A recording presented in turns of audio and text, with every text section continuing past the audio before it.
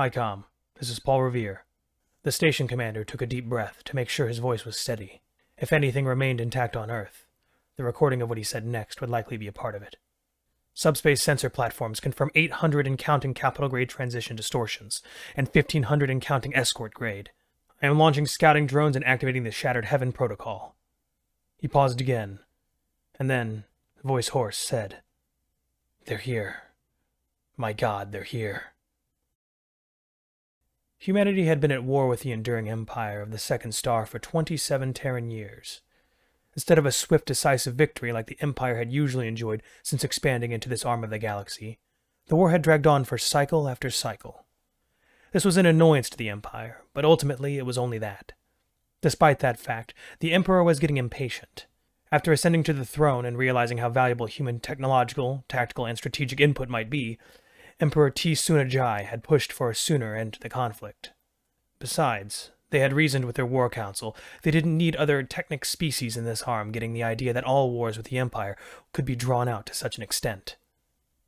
To this end, the Empire had, separately from its already deployed fleets in the Orion Arm, assembled a grand strike force that alone might have defeated the human navy. Or perhaps multiple navies. The Imperials could never be bothered to remember every barbarian nation of every fractured species. By the time the strike force, a fleet really, or even two, had fully assembled, about 30 million kilometers outside the orbit of Pluto, it was composed of 877 capital ships and 1,743 escorts, not including logistical assets.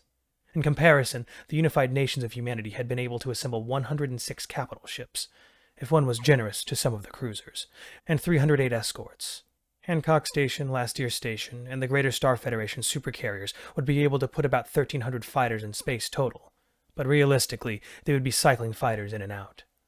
The Shattered Heaven protocol would awaken dormant system defense-sized interplanetary strategic munitions scattered throughout the system, and use every military and government satellite's secret routines to guide themselves to their targets.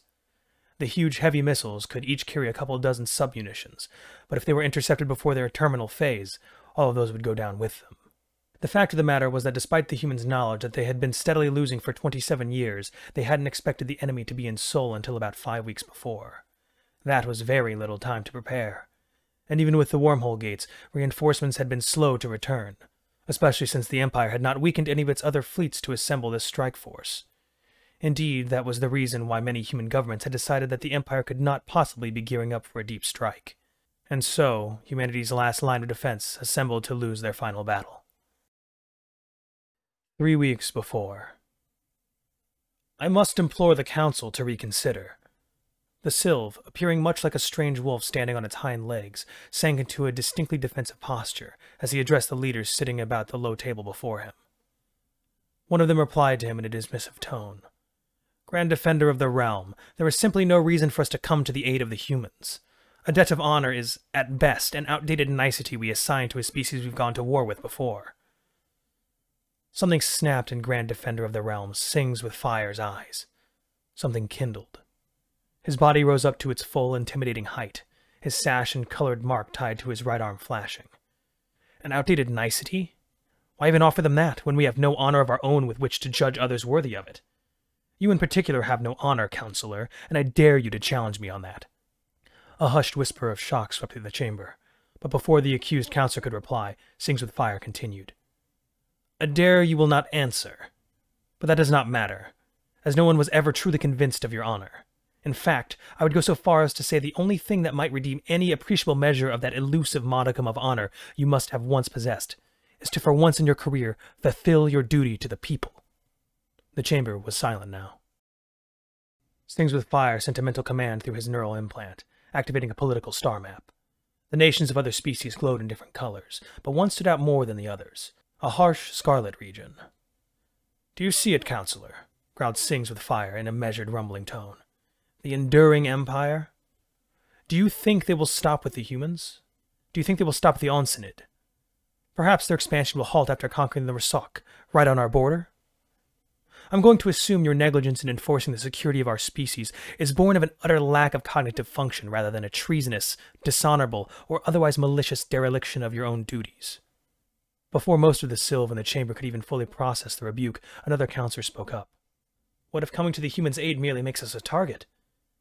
Sings with Fire made a harsh sound in his throat that was somewhere between an expression of humor and one of anger. You still do not realize. He sent another command, and the Scarlet Legion drew back dramatically. Then again. Then it disappeared. With sudden brutality, the Scarlet Legion began growing back to its former size in huge bursts. 2 standard years, Sings with Fire announced with great precision. Their first incursion was 2 standard years ago. Again, silence reigned. My argument is made, the Grand Defender of the Realm said quietly. The Councilor Primarch may have the floor.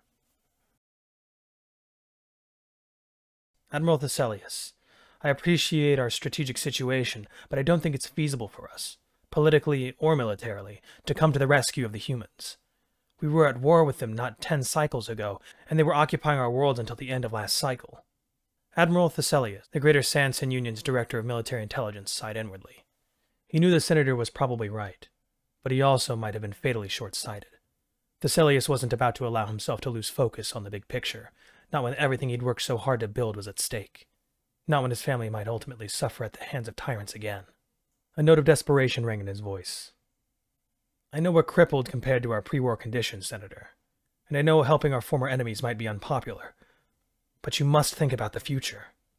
Despite their conflict with the Enduring Empire, the humans were able to rally all of their militaries to fight both that war and the one against us, as well as engage in all of their other galactic affairs. And before both of those wars, they defeated the Sylph. Not only that, but they were the ones who oversaw the installation of our new government. Of you and me in our current positions. Not to mention those who will come after us to govern our children. Hells, maybe those governors will be our children. They can do that now, regardless of what their caste may have been. My son, my daughter, they don't have to be warriors like me now. They need not lay down their lives for a better world because we've built that world for them. As he spoke, he saw some senators narrow their eyes in concentration. Some leaned forward ever so slightly. Some of them even looked like they agreed with him. The desperation left his voice, and it became hard and unflinching like the armored hull of a battleship. I will not give up that world. I will not stand idly by as those who adhere to the laws of war, even while we did not, are swept away. I will not watch as all we have worked for comes under threat from the Enduring Empire. He locked eyes with the senators directly opposite him. And I will not allow someone else's sons and daughters to live in the kind of world their fathers and mothers laid down their lives to prevent. He tapped a button on his cuff computer, and the smart walls surrounding them came to life as the lights dimmed. And senators, I don't think aiding the humans will be nearly as unpopular as you might believe. I've mentioned their role in helping to create our new government, but what the people here on the capital world remember even more viscerally is the Staccachi attacks. Staccachi was a relatively small city on the other main continent from the capital city that had seen a series of terrorist attacks from a bitter group of former freedom fighters who believed that the recent revolution hadn't gone far enough. They'd bombed several areas in the city with binary explosives they'd fabricated themselves, unable to get their hands on a tactical nuke or something worse. Thessalius switched to the first image. Do you know why the people remember the attack, senators? Do you know why the humans weren't seen as oppressors in the end? Do you know why some of the people might not just be willing, but eager to help the humans? This is why. He lifted one of his hands to gesture meaningfully at one of the smart wall screens. They saved us from ourselves. Again. The image was perhaps one of the most well-known images in recent history. A human stood in the center in power armor. A war goddess wrapped in powerful artificial muscles and alloy weave. Yet she had no weapon in hand. Instead, her exposed face showed her teeth clenched and her eyes filled with determination and pain. She fought not to kill, but to save those around her, and none of them were human. She held above her in her arms part of a collapsing building, giving time to those trapped inside to flee to safety. Even to the senators, not human themselves, she looked as though she didn't care for her own well-being as long as the people were able to make it out. And they had. Every single person not killed in the initial blast had made it out alive. Thessalius' grim voice rang quietly. This human soldier served in the army of their nation of Canada. She had been on-world for 2 days before she gave her life for aliens she did not know and never would. 2 days, senators. The next image phased into view. 3 humans all wearing different models of power armor stood in the middle of a debris-strewn street. The camera that had captured the image had a view well above and behind the action, so the senators could see a huddled mass of schoolchildren in the open just a few meters behind the humans. On the other end of the street, a hovering truck bore 9 terrorists carrying large weapons. Despite that, the humans had their weapons raised in brave defiance. My gods, one of the senators exclaimed. "That's my daughter. That's when they saved my daughter." Thesalius nodded. "Yes, it is. A soldier from the new Terran hegemony, a Marine from the United States, and a soldier from the United Kingdom. All of them survived, yet they clearly did not know at the time that this would be the case. Yet there they stood, Senator, between your daughter and a hail of steel." He allowed the hushed room to gaze upon the scene for a little longer, and then he switched to the next. This human too was in power armor, but like the first, they weren't attempting to kill anything. This image, also like the first, was well known to the people. The human was bent over a bloodied female, a bright hologram showing the inside of her abdomen floating over her as the human worked frantically to stabilize the dying person. The red crescent emblazoned on her armored bicep identified her as a medic, specifically of the New Mecha Republic. That woman she was working so hard to save bled out, despite her best efforts, Thesalius said. And do you know what she did? She did not stop. She got up, sanitized her gauntlets, and moved on to the next wounded person, whose life she did save. And she saved the one after that, and the next 3. She single-handedly saved 18 gravely wounded people, and was awarded the Alliance's Silver Nova for outstanding medical aid rendered during a disaster. And the people know about that award, Senators. The humans made sure our news services were informed of it. Don't you see? They were telling us something with that award. They were sending us a message that told us how they saw us. She worked only on patients whose species was alien to her that day, yet she was awarded that Silver Nova. She was awarded a human medal for saving our people. They saw the saving of those lives the same way they see the saving of human lives. There was no distinction made between our people and humans in the text that accompanied the award. The screens returned to their idle background, and the lights brightened. Thesalius continued. We may not have much of the military left compared to what we had once, but I am prepared to lead every marine, ship, and soldier we have to Sol in defense of the humans and of our own children. The first senator who stood was one whose daughter had been saved by those 3 courageous humans. The children of the stars were a race, if they could even be classified as such, of what had once been protostellar matter, though they may have been something else even before that. Vast electrical storms and chemical interactions formed their thoughts, and usually these thoughts were slow, deliberate. They were not slow now, though they were still quite deliberate. The humans are in danger, the first put forth. Memories of how the children perceived the humans flickered between vaguely defined clouds of plasma and gas and wildly twisted matter. They are good to us, the second sent back. We spoke with them. They listened. They knew their ships could hurt us with their star jumping. They knew we could not fight them, and they knew they could gain more valuable things for themselves if they did not heed us. Yet they did. The third had the strongest signal of all. They defended us. They sent their vessels of war and defended us. More, they sent their vessels of those who would seek knowledge. They spoke to us more. They helped us to explore our own past and vastly expanded our capability to understand the universe around us. The first replied, a flash of energy stretching out across the heavens for over a light week. We must defend them. We must defend the humans. The second cried out as well. Gather the ships, ready the shells. This shall be our gift to them, our evolution into beings of action, into beings who can defend those who would defend them. Elsewhere, a Rawari scientist stood before his king, showing him just how much effort and resources it took for human scientists to cure the reaping plague. He pointed to charts, showed diagrams, held up a container of dead crop samples to show just how deadly the plague had been to their crops. Even when the plague had jumped from crops to Rawari, and then from Rawari to humans. Even when the human scientists had been utterly horrified to learn that it was an ancient nanoweapon, they hadn't stopped in their quest for a cure. In the end, they succeeded, and then they had left. But the Rawari had learned from them. Their medical and agricultural technology leapfrogged decades or even centuries of development. The Rawari had battered, stolen, and reverse-engineered technology from interstellar civilizations that had passed through their local wormhole. They'd used starships adapted from human technology to win sovereignty over that wormhole. The transit fees had made them very wealthy after that. In fact, they'd recently constructed several new battleships, and the Navy wished to test them in combat. The king stood, his face thoughtful. And then he looked down at the scientist. He bade him to rise, placing a hand on his shoulder. As they saved us cycles ago, so shall we save them. On yet another world, a counselor argued bitterly with a rival pacifist about the definition of a just war. "It was the humans who taught us of just war," he roared. "They made contact with us during a planet-wide civil war between 6 different factions. We were slaughtering each other with reckless genocidal abandon. We were detonating tactical warheads in rural villages, gods be damned. Yet the humans saw us not as the monsters we were, but as a civilization, the nation we could be.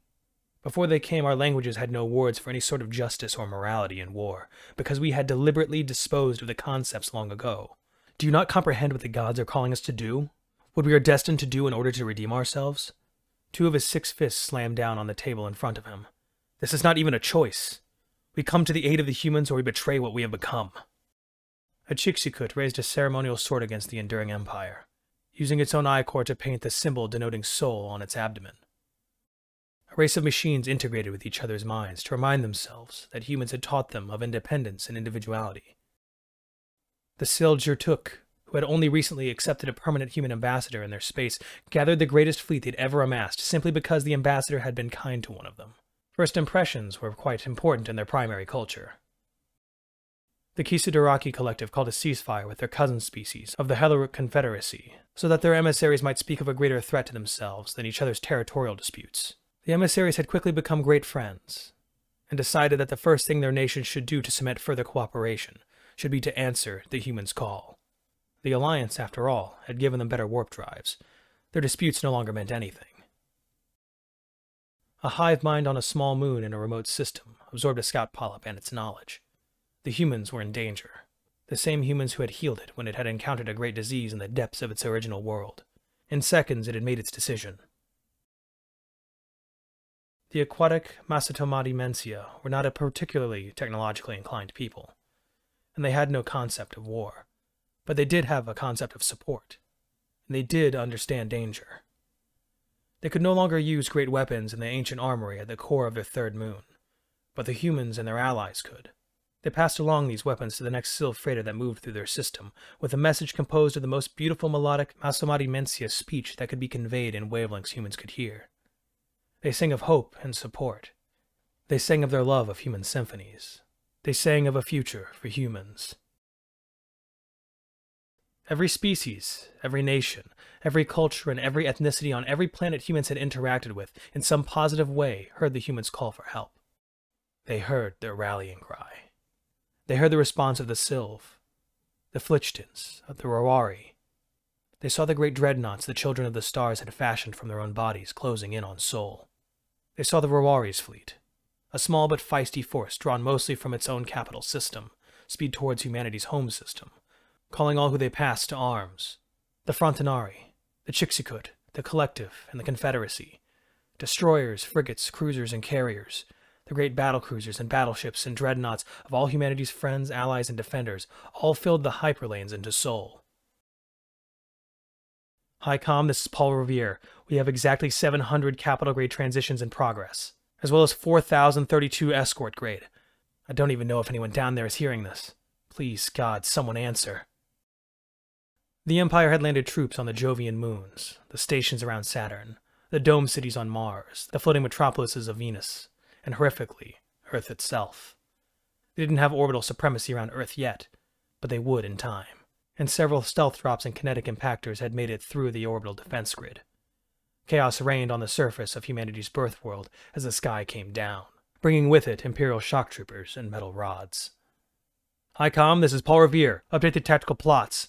The previously reported transitions are friendlies. I repeat, previously reported transitions are friendlies. Christ, there has to be thousands of them. More. A recon buoy just confirmed the destruction of part of the Imperial fleet train and a squadron of Imperial heavy cruisers. Update, friendly transitions on the other side of the system. There's more of them. Ultimately, the Fleet of Redemption would be commanded by a team that was led by Admiral Thessalius and the son of Sings with Fire, Fleet Leader Teeth of Iron. The unsung heroes of the last Battle of Sol would be the communications officers, who strung together the human communications buoys, the translation AIs, and the communication suites of every capital ship and smaller warship they could possibly bring into the communications loop. It would be the largest single battle in anyone's recorded history, going by the number of warship hulls involved and the fact that the fighting eventually extended to the ground. The saviors of humanity landed thousands upon thousands of soldiers, marines, and commandos on the worlds and stations of Sol. utterly overwhelming the embarked forces of the enduring Empire. In space, the overall battle was punctuated by gargantuan ship-to-ship engagements around key tactical points. The chaos of the battle meant that too few or too many shots and missiles were sometimes allocated to certain targets, and this would cost lives and ammunition. But the friendly fleet kept on going. There was not a single firing pass, not a single missile salvo, not a single chase where the Imperial Navy wasn't outnumbered. It was only through the brilliant tactical maneuvers of the Imperial's third-in-command that they were even able to fight their way to the hyperlane that was oriented vaguely back towards their own territory. Yet the battle didn't stop there.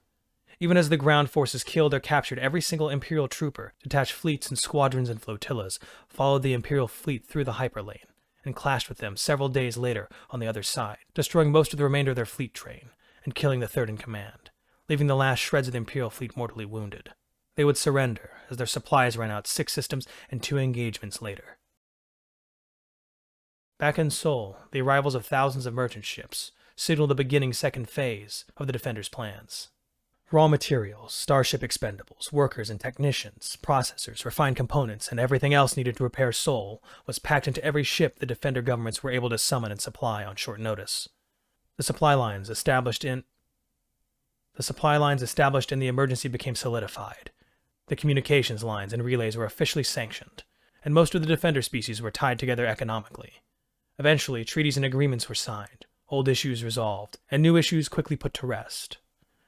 The saving of humanity would be, for at least some period of time, the saving of their entire region of the galaxy, simply because so many species had found a friend in the human race.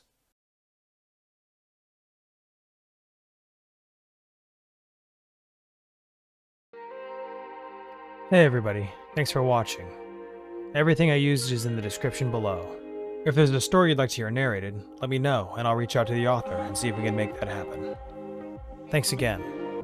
It's a scary world out there, but remember, to be brave and look up, to seek the stars.